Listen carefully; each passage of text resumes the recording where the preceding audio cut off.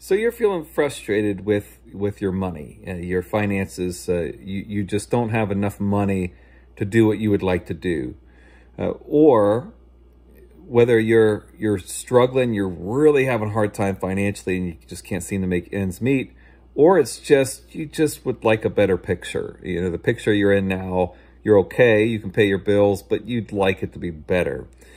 The answer to that is rooted in biblical principles, just like a lot of financial issues.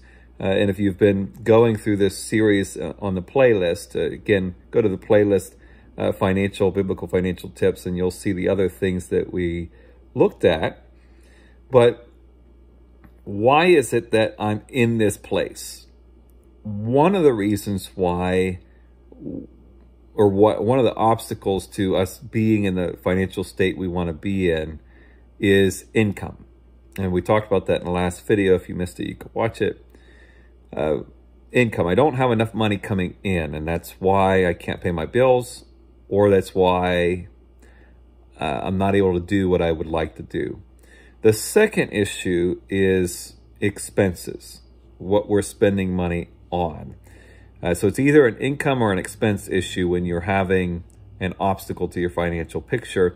You need to work on discerning which one it is. Sometimes it's both. You know, I need more income and I need to spend less. But a biblical principle we want to consider is a statement that Jesus made in Luke 12:15 when he said, "Take care and be on your guard against all covetousness. For one's life does not consist in the abundance of his possessions." So I want to be careful with my cravings for stuff. And my cravings for stuff can cause me to spend money on stuff. And that can create a lot of headaches for me. So if you're in either of those places, either you'd like your picture to be better, or you're not able to pay your bills, and you've looked at the income thing and that wasn't enough to solve it. Now you need to look at your expenses and you have to ask yourself, do I need this product? Do I need this service? So you look at your phone bill. Do I actually need the plan that I have? Do I actually need a cell phone? You know, is there another option here? There's companies like Magic Jack and other companies that is like $50 a year for a phone. You know, so do I actually need a cell phone? Do I actually need cable TV? Do I need the internet? Do I need Netflix and Disney Plus and Hulu and all those other things? Do I need to have a pet? Do I need the size of house that I have? Do I have to have a car? Can I not have a bus pass? Do I need season tickets to Kennywood? Do I need to go out to eat? And just look honestly at the things you have and ask yourself, am I craving stuff? And is that getting in the way? And start carving things out. And on most occasions, you'll find if you've addressed the income issue, so that's definitely a concern.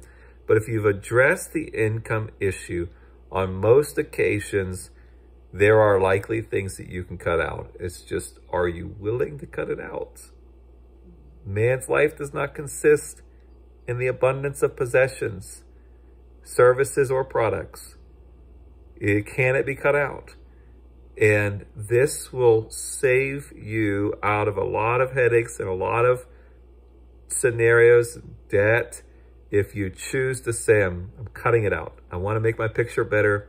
I'm cutting it out. And I'm telling you, the more you cut out, the more you're going to start to thrive financially. And I'm telling you too, really, you'll start to find the more that you can go without, the more things you don't actually need. And you'll have the peace of mind and eliminate some stresses out of your life, and possibly even improve your relationships and your mental, emotional, physical health in the process. There's so many things linked to this, and we need deliverance from it. So if you have any questions about that, I'd be glad to answer your questions. Or if you have any comments or any testimonies of how these things are insightful for you or helping you, or if you think someone else would benefit from the content of this video, please, leave comments or like the video or share it with somebody the more you interact with the video, the more visible it becomes. I appreciate you doing that as we try to get God's viewpoints on our money out to other people. So if you like the content of this video and you want to be notified when other videos are uploaded on Facebook, just follow our page. On YouTube, subscribe to the channel, hit the notification button, and you'll be notified the next time a video is available. God bless you.